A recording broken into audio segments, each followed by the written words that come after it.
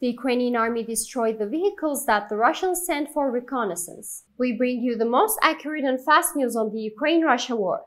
The Ukrainian Air Force shot down 3 unmanned aerial vehicles that the Russian army had sent to Kherson Oblast to conduct reconnaissance.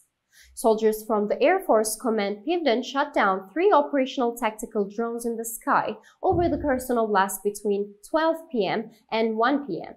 on August 21. The Air Force Command said Russian forces sent 3 Orlan-10 UAVs to conduct aerial reconnaissance and make adjustments to how artillery fired. To reach all the actual news fast and reliable worldwide, please don't forget to follow and like us.